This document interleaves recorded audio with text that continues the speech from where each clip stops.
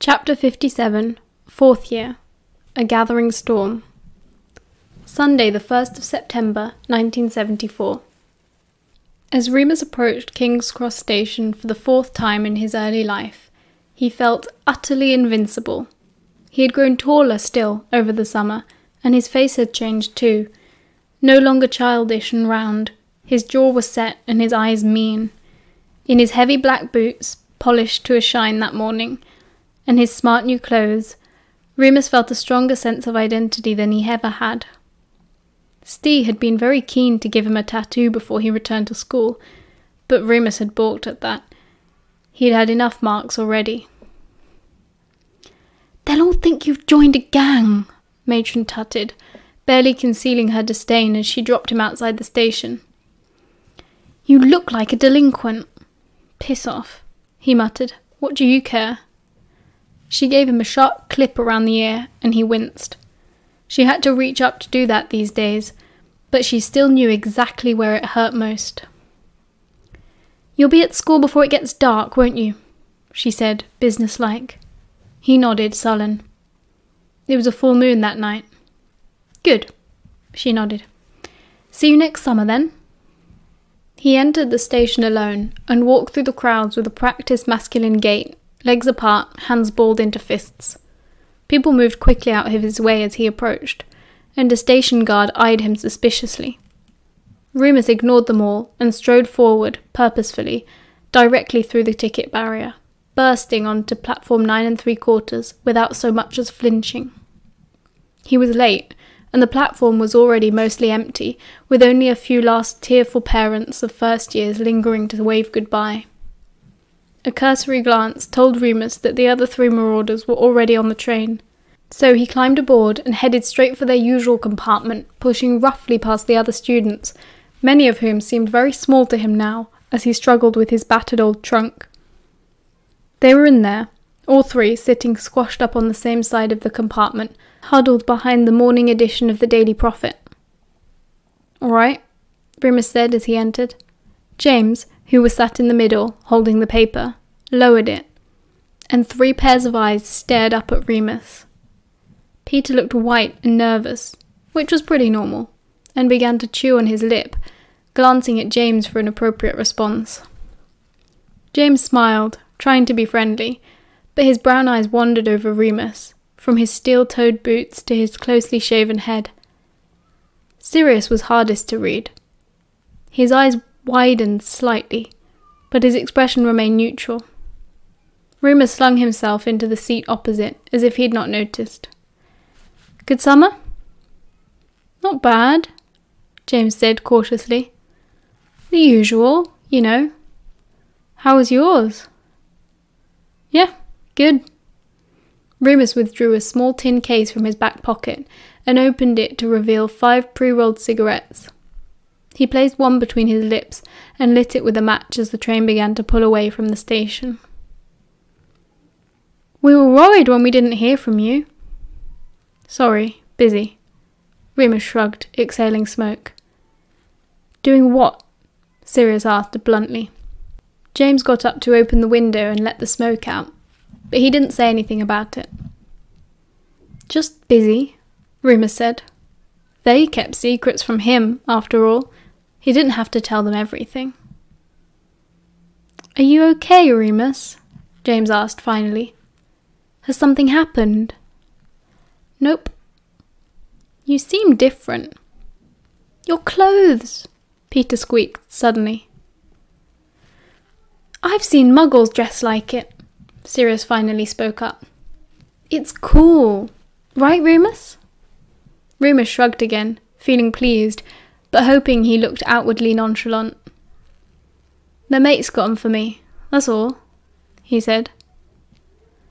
"Oh, well, if it's a muggle thing," James said uncertainly. "You sure you're okay?" "Lay off, Potter," Remus sighed, rolling his eyes. He didn't want to talk about it anymore, though he'd expected, even wanted, a reaction. He didn't like the way they were all staring at him.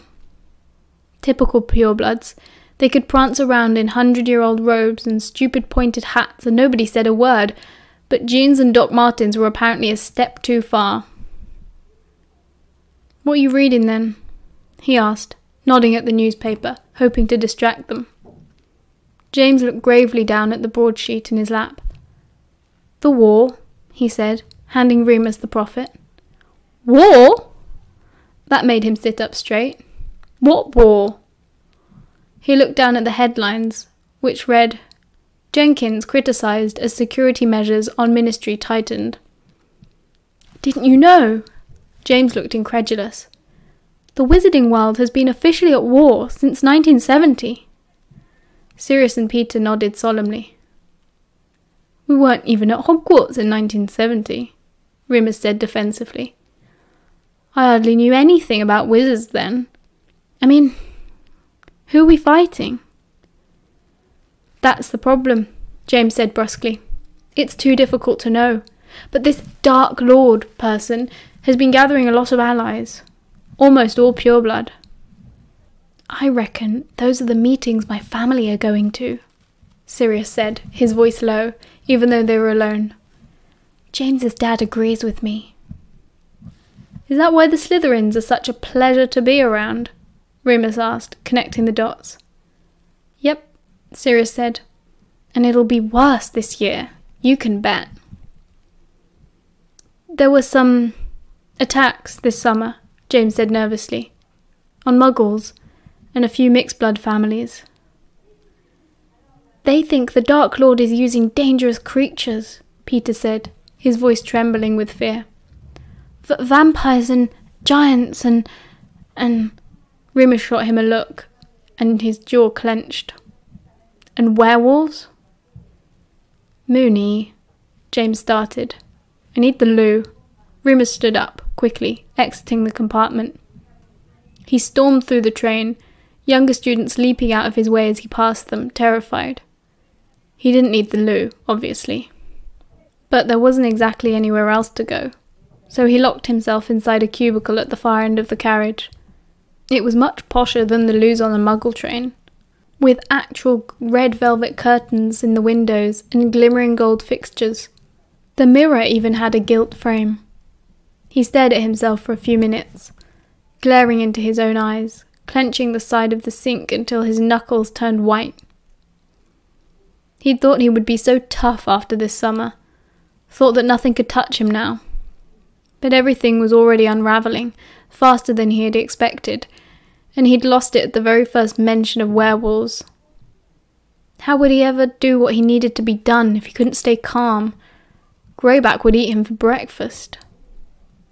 Unable to look at himself any longer, Remus sat on the toilet seat and considered punching the soap dispenser.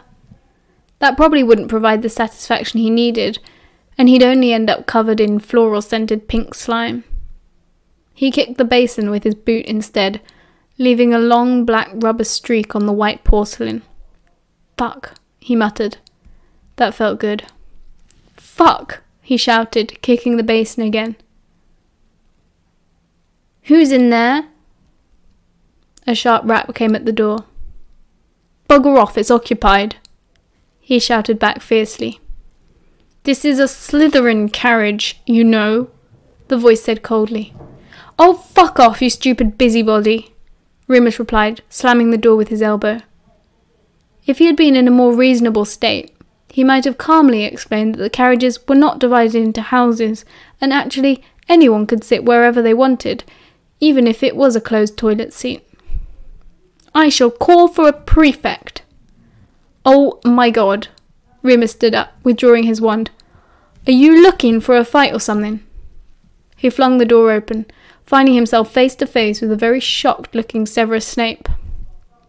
Severus might have frightened him when they were both 11, but at 14, Remus towered over Snape now, and with his wand raised and his face screwed up in annoyance, he must have been a terrifying sight. "You," they both hissed. Snape tossed his black greasy hair and sneered. "What were you doing in there?" "None of your business. Out my way." "What are you wearing?" Snape pulled a face, looking him up and down with disgust. "Are those Muggle clothes?" So what if they are? Remus took a step forward, now so close to the Slytherin boy that he was practically breathing on him. Got something to say? Not so big without your creepy mates around, are you, Snivellus? He gave him a hard shove, knocking Snape to the floor. Snape glared up at him, scrambling to his feet quickly and dusting off his shabby black robes. He narrowed his eyes. You'll find out all about my mates this year, loony Lupin. I promise you that, he said very coldly. Not exactly in a position to be giving out threats, though, are you? Remus replied, almost conversationally. I've heard that lot prefer purebloods, and Lily's told me all about you, Snape. Snape's eyes flashed, and a look of pure hatred crossed his face. He reached for his wand, but whether it was thanks to the closeness of the full moon, or just pure adrenaline, Remus was too quick for him. He grabbed Severus's wrist and slammed it against the wall of the carriage, causing the Slytherin to cry out and drop his wand. Then, thinking of nothing but causing the most pain possible, Remus snapped his head forward and butted Severus, knocking him down a second time. Snape was staring up at him, his black eyes shining with fear and rage. He clutched his robes against his nose, which was now gushing blood. Remus, feeling no better about any of it, spat on the floor and stepped over Snape. There's your warning for the rest of the year, he growled. Stay out my way. Snape said nothing, but didn't try to get up. Remus walked away, confident the other boy wouldn't try anything now. He stalked back the way he'd came, trying to get away from the rich, intoxicating smell of blood, and shut himself in the first empty compartment he came across. There he sat, breathing deeply for a few minutes, trying to bring his heartbeat back under control, and to ignore the craving that was echoing somewhere deep inside him, where human reason could not touch. Eventually, with shaking hands, he pulled out another cigarette and smoked it broodingly, staring out the window. He was not alone for long. Moony? The door slid open, and Sirius's head poked around the door.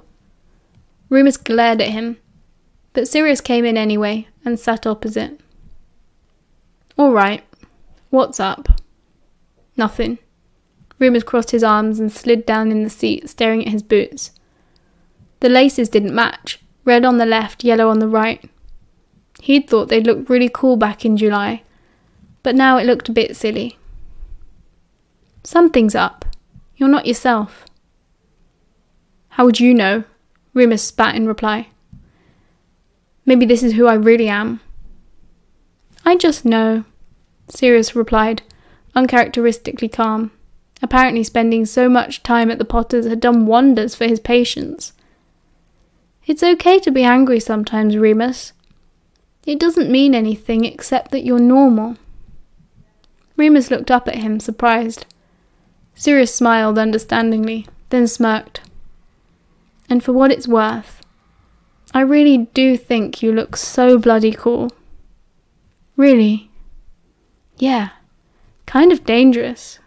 Remus snorted at the irony. Thanks. So, bad summer, was it? Remus shrugged. It was okay. I did a lot of stuff. I don't want James to know about it. Okay, Sirius agreed, then cocked his head brightly. Can I try a cigarette? He pronounced the word as if it was new to him, with a slightly French accent, which was oddly endearing. Remus felt a surge of affection for his friend, which sent his heart pounding again. He fished for a fag from his case and tossed it over with matches.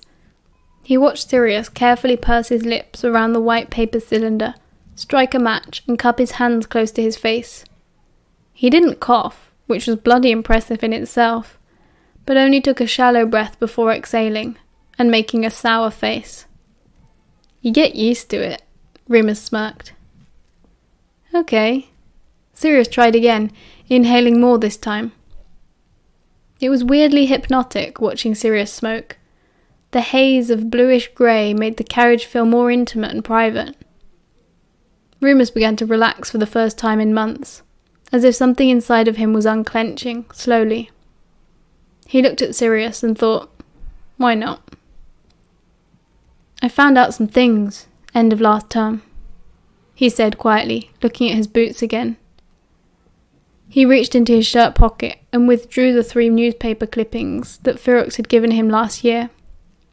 He handed them to Sirius, who reached through the smoke with long white fingers to receive them. I don't want to talk about it yet, Rumour said quickly, but read 'em if you like. Okay, Sirius nodded gently. Thank you, Remus. Chapter 58, 4th Year, Competition. Remus's bad start to the year did not improve when the train drew into the station. They arrived in Hogsmeade with only 20 minutes or so until sunset, and Remus found Madame Pomfrey waiting for him, looking anxious. Good luck, Moony, Sirius said under his breath as they parted ways amongst the throng of excited black-robed students. Remus nodded grimly, and Sirius gave his shoulder a nudge with his own, a show of adolescent solidarity. Remus only had time to glance wistfully back at the other 3 marauders climbing into one of the horseless carriages, one blonde, 2 dark, before Madame Pomfrey seized Remus by the elbow and without warning apparated to the shrieking shack. There was a blue and white plate sitting on the dusty mantelpiece, with a thick chicken sandwich on top. In case you're peckish, the nurse explained. You've still a bit of time. He was starving hungry, but couldn't bring himself to eat it. Instead, he just sat down on his cot and waited to be locked in, wishing there was at least a bit of light in the dingy room. Remus thought about the feast, arguably his favourite part of the first night, other than sleeping in his big, comfortable bed. Neither would be happening tonight. He could smell a rabbit outside, snuffling in the grass, and his stomach gave a fierce growl. He looked at the sandwich again and considered it, but as pain shot through his shoulder blades, he realised he had waited too long. The wolf was on its way. Monday, the 2nd of September, 1974. One might assume that a hungry werewolf would quite fancy a chicken sandwich, but apparently only raw meat would do, and Remus awoke to find that the little meal remained intact, while his arms and legs were ripped to shreds. He sighed heavily, hauled himself to his feet, and went to sit on the bunk again. His hip had gone funny for the 3rd time, and his limp was exaggerated as he staggered across the room. His left shoulder felt dislocated. Thank God it wasn't his right, because he had a lot of homework to catch up on. Closing his eyes, Remus slouched back against the wall to wait for Madame Pomfrey. It was dawn, and the marauders probably wouldn't be up for a few more hours, unless James decided he needed to squeeze some flying in before lessons.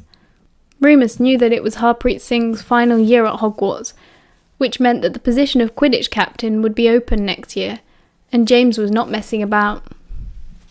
Accio sandwich, Remus rasped, finding his wand under the bed.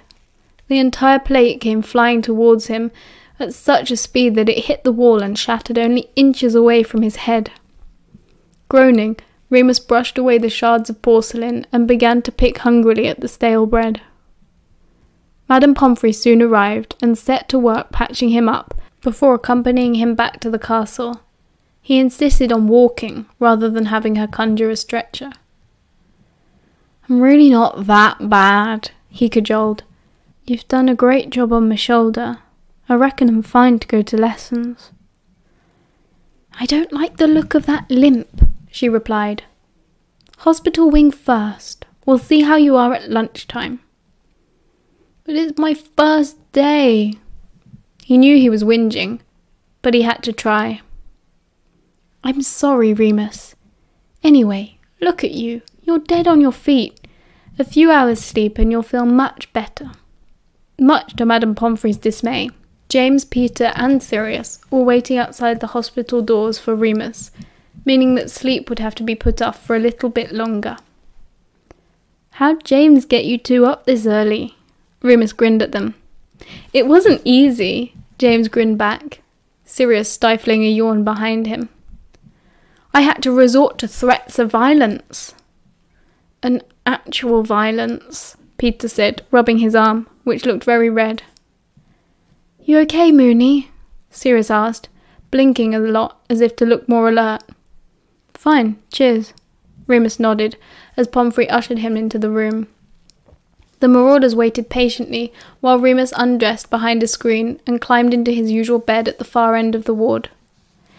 15 minutes, Madame Pomfrey snapped, carrying over a sleeping draught. He needs his rest, boys. We can't stay long anyway, James said. Lessons and everything. We brought your new timetable, Mooney. He handed over the sheet. Remus studied it carefully. Ferox's lessons were at the end of the week, so at least he wasn't missing those. But he had McGonagall and runes, and history today. Could you, he started. We'll get your homework, Mooney. Don't worry, Sirius said, amused. Nice to see you back to normal. Yeah. Remus raised an eyebrow, stretching out a bare arm to display his fresh claw marks. Can't get much more normal than me. He did feel much better once he'd slept the morning away. The anger which had torn him up for the past few months was still very present, but in some small way it had shifted, and he was able to think about other things. At Hogwarts, he felt better equipped to control his temper. He felt grounded and somewhat saner. As much as he didn't like to admit it to himself, Remus was beginning to feel more and more at home in the wizarding world than the Muggle one.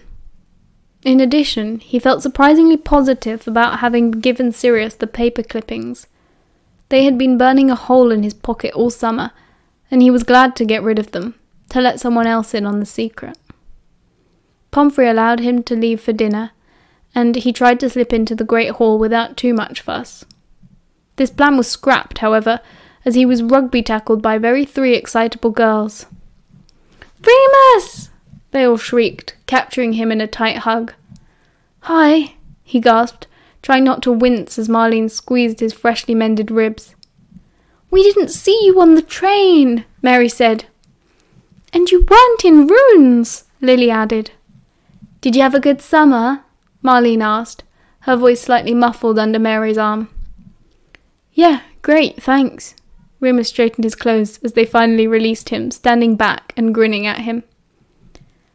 I wasn't feeling well, but I'm okay now. How were your summers? Great! Mary pulled him towards the Gryffindor table, where the marauders were watching on with a mix of amusement and envy. He shrugged at them helplessly, as he was manhandled into his seat. Wait until you hear what me and Darren did, not at dinner, Lily said, sounding exasperated. Remus doesn't want to hear what you got up to with your boyfriend. Remus's eyes widened. He certainly did not want to hear, and he flashed a grateful look at Lily, who smiled back. The girls all looked a bit different. Remus was so tall now that he hardly noticed other people growing. But Mary, Marlene and Lily definitely had. They looked less like the kids he remembered from first year, and now reminded him of the girls that Stee and his gang whistled at when they were out in town. Mary, particularly, had developed noticeable curves at some point, and Remus couldn't ignore the fact that half of the boys on the Gryffindor table were staring at the way her white school shirt pulled across her chest. Oi, ladies! Sirius called from further up the table. Can we have Mooney back, please? No, Mary replied, sticking out a pink tongue. She turned back to Remus. I really like your hair. Anvi said she saw you on the train, and you were dressed like a skinhead. You haven't actually joined a gang now, have you? Remus shrugged. Fortunately, the food appeared at that moment, providing a decent enough distraction. Unfortunately, girls were not like boys when it came to eating. While the marauders would have simply tucked in, heads down until they finished, Lily and Marlene picked at their food slowly, chatting about school and who was going out with who and their new favourite actor.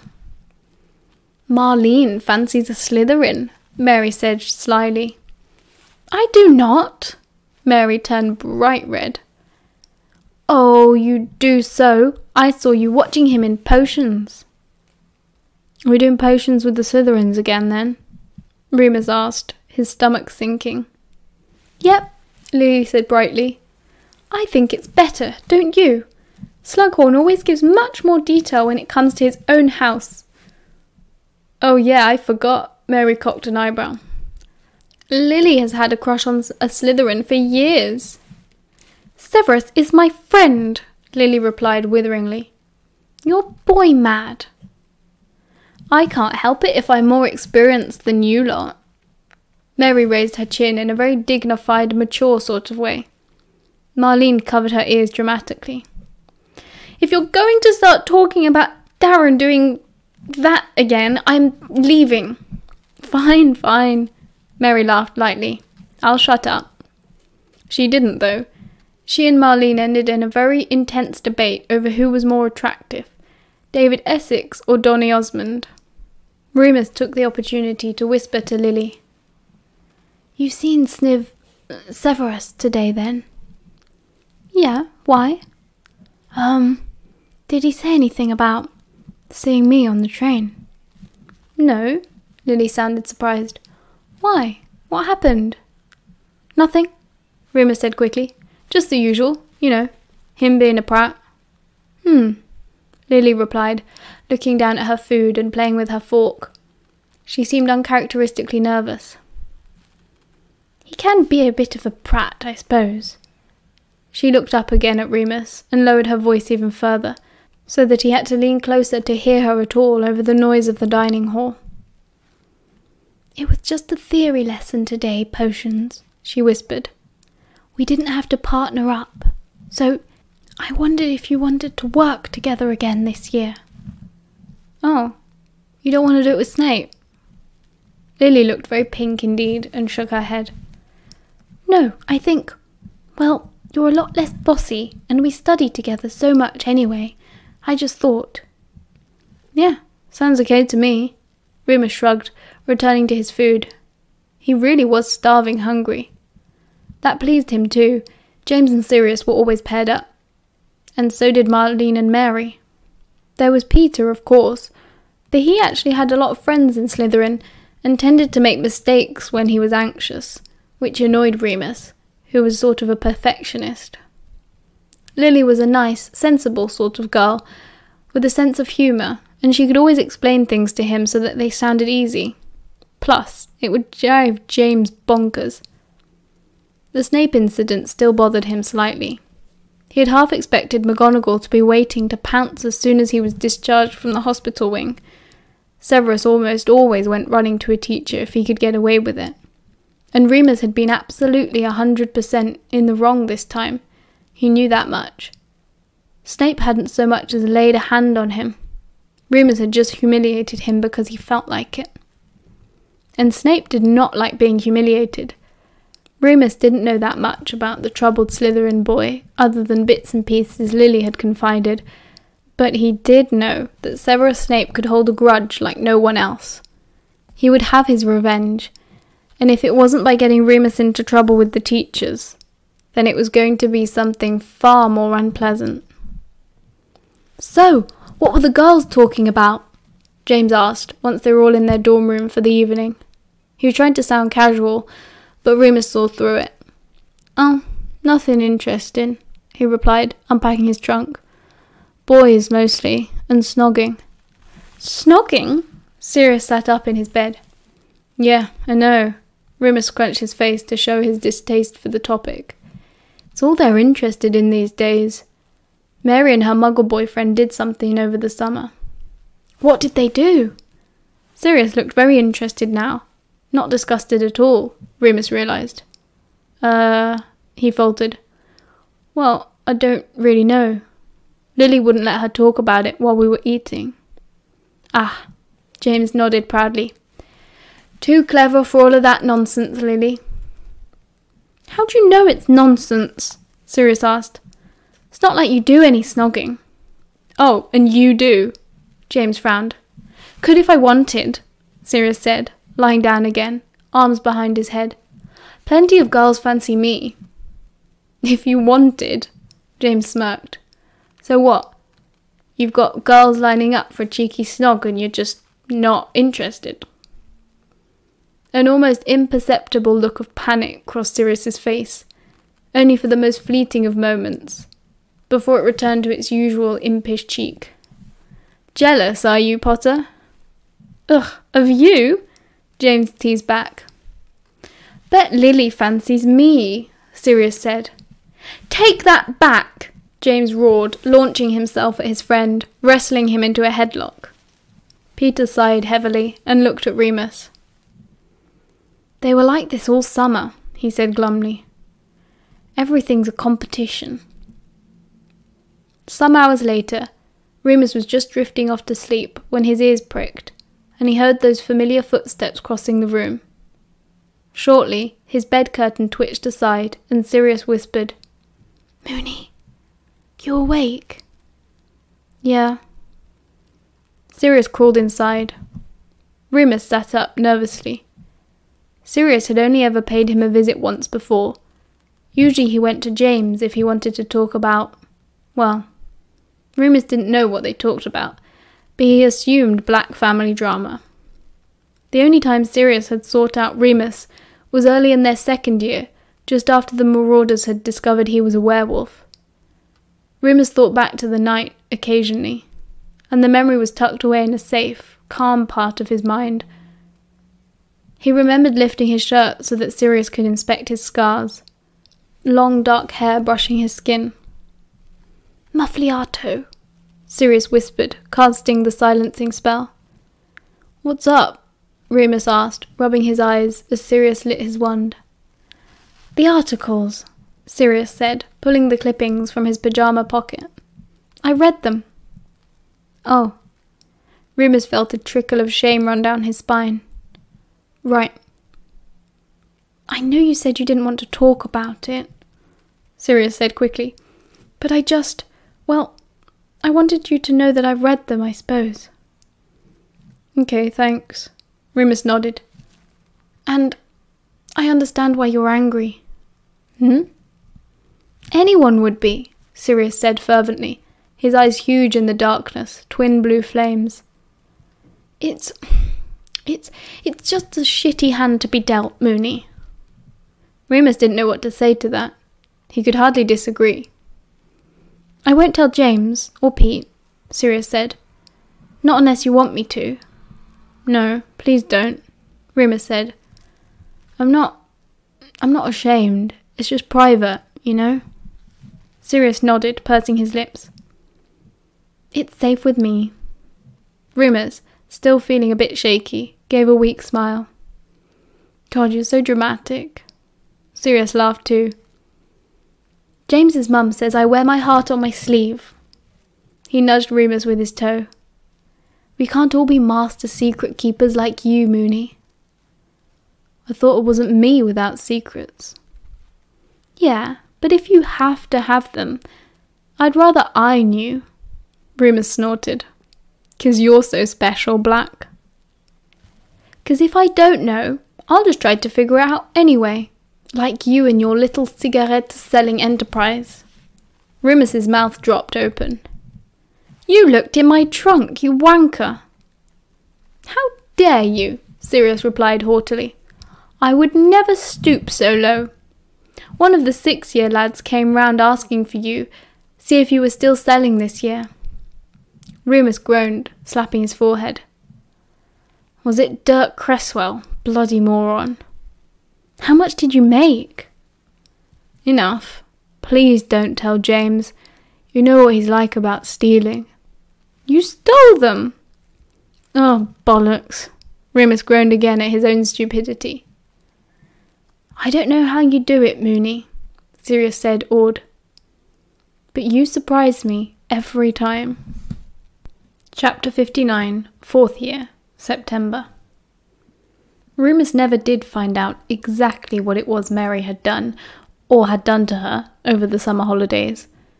Whatever it was, though, it had given her a certain amount of status among the other girls in their year group, which was hard to ignore.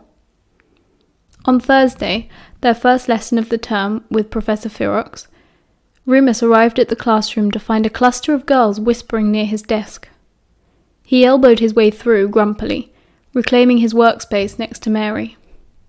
The girls tittered and resumed whispering.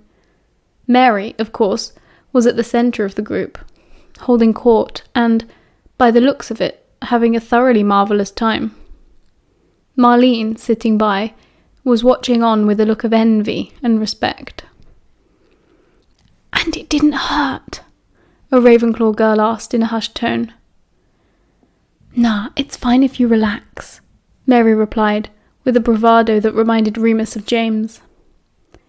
"Do you think you're going to, with Darren?" another girl asked, her voice practically trembling with excitement.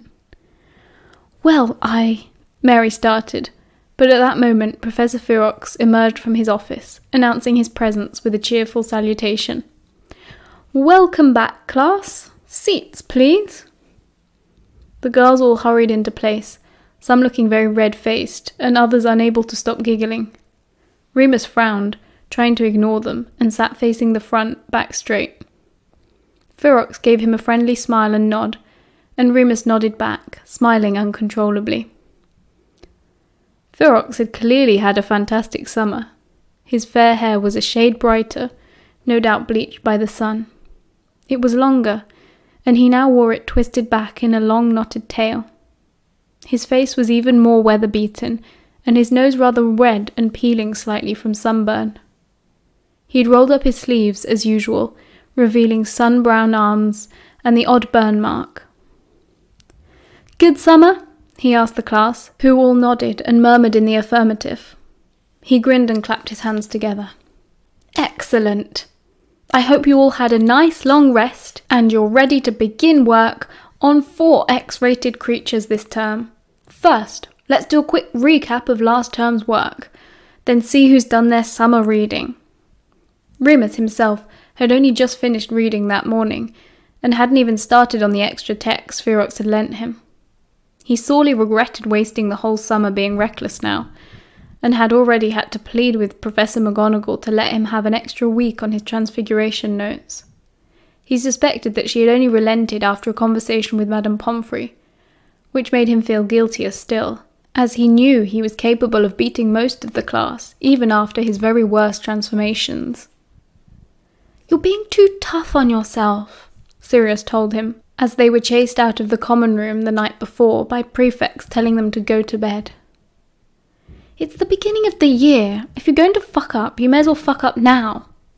Remus had just glared at him. "Easy for you to say. Some of us actually have to work for our grades. Plus it's owls next year. I can't drop my standards now." "Ugh, please don't mention owls," James said, coming between them quickly in a less than subtle attempt to prevent an argument. "McGonagall and Flitwick have already put the fear in me. And why did we decide to do divination?" "I quite like divination," Peter said thoughtfully, dumping his pile of books. "Prophecies and that. It's exciting." "It's nonsense." Sirius gave the smallest marauder a withering look.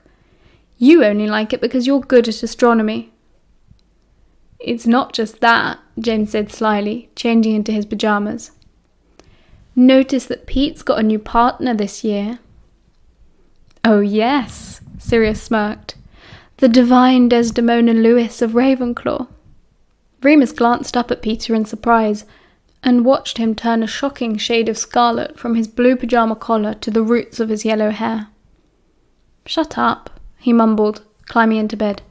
"She's just a friend."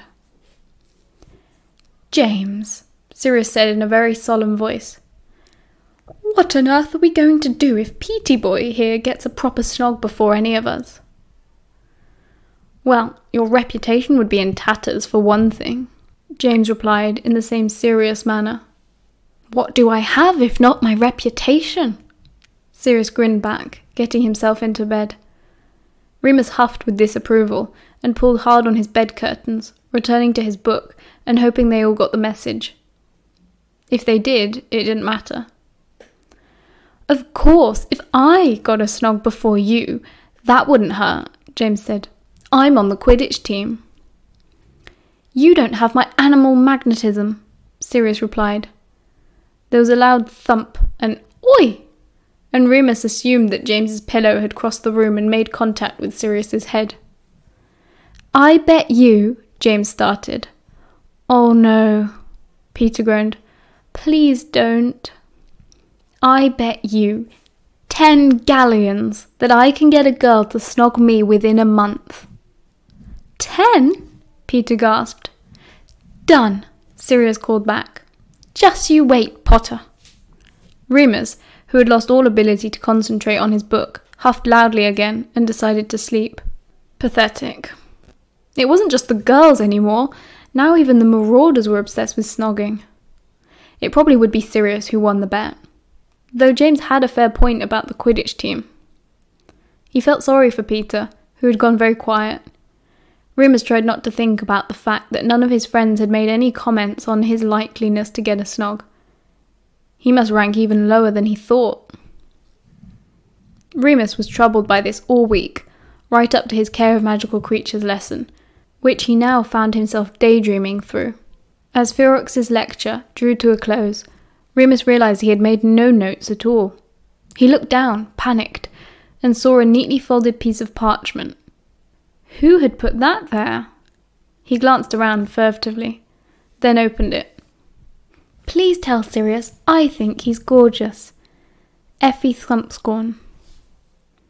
Heat flared up his neck as Remus screwed the note up into a ball and shoved it into his pocket. That settled it. Everyone had lost their minds. As well as contending with the raging hormones which now seemed to infect every one of Remus's social circle, there was another noticeable change in the atmosphere at Hogwarts. Even if James had not explained to him that the wizarding world was at war, Remus thought he would have worked it out for himself this year. The Slytherins, who had always considered themselves a cut above the other houses, and had therefore maintained a certain distance, had retreated even further into themselves now. They gathered in huddles in the classrooms, kept to their common room, and moved through the corridors in ominous groups.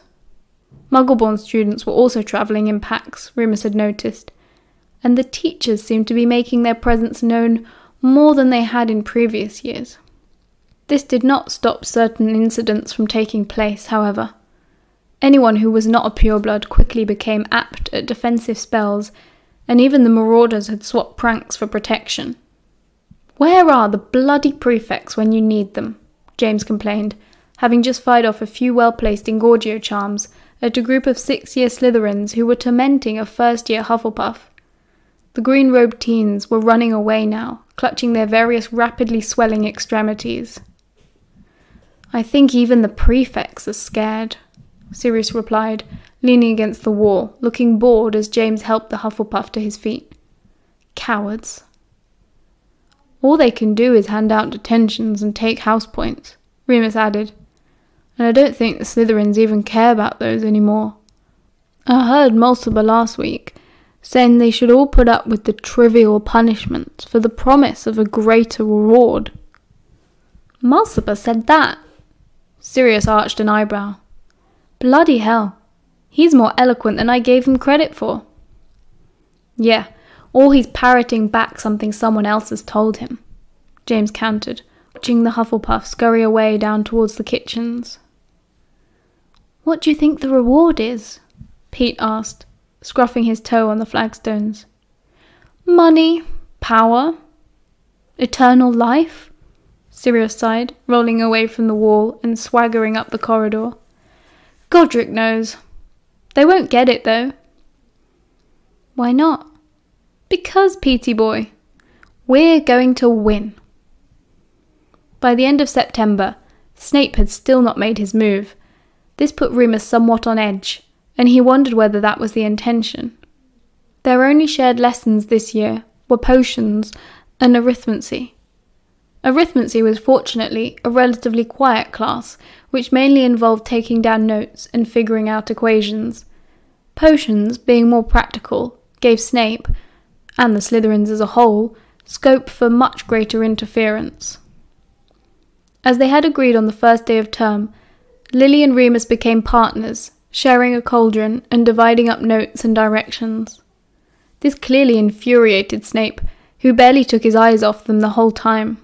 However, Remus had to admit that this appeared to have less to do with him than it did with Lily herself. "Have you two fallen out or something?" Remus asked, one afternoon as Severus shoved his way past them to the dungeons. Lily sighed warily. "No, not exactly," she said. "He got annoyed when I had Mary and Marlene visit over the summer, that's all.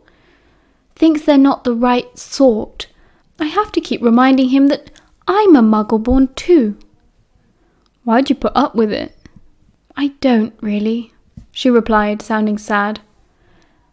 "I always have a go at him when he spouts that pure-blood nonsense, and sometimes I think he listens to me, but, well, it's not easy for him, you know." James was not making things easier. Anyone could see that. He and Sirius had conveniently set up their own cauldron next to Remus and Lily's, and ever since they'd made their bet, James's pursuance of Lily had dialed up a knot.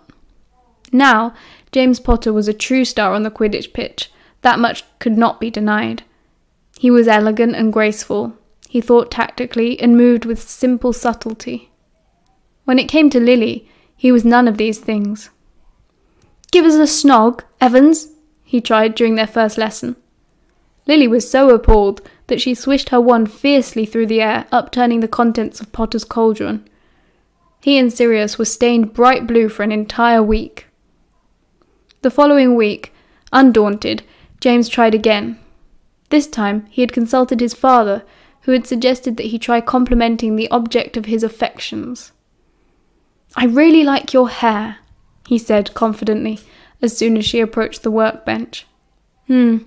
She responded, not looking up.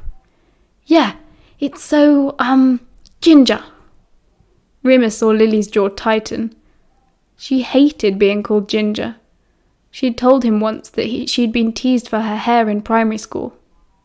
Remus took a step back, seeing Lily reach for her wand as she turned towards James with a false smile. "Like it that much, do you?" she asked. Sirius, who had been watching Remus, took a step back as well. Poor James was too excited to finally have her attention, and nodded vigorously.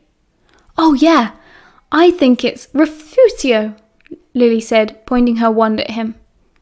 Sirius gawped so loudly that half of the class turned to look, and Remus had to cover his mouth to hide his own laughter.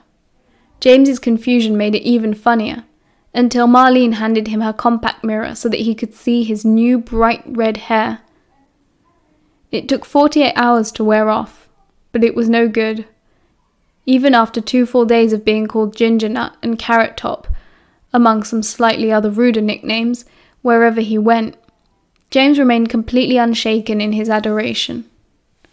"I just got to be patient," he said dreamily, running a hand through his messy auburn locks. "Nothing worth having isn't worth waiting for." "It's kind of impressive," Sirius whispered loudly to the others. "I sort of don't want to win the bet, 'cause he's made it too easy." "Yeah," James snorted. "That's why." "Oh, suck it, copper knob." End of chapter 59.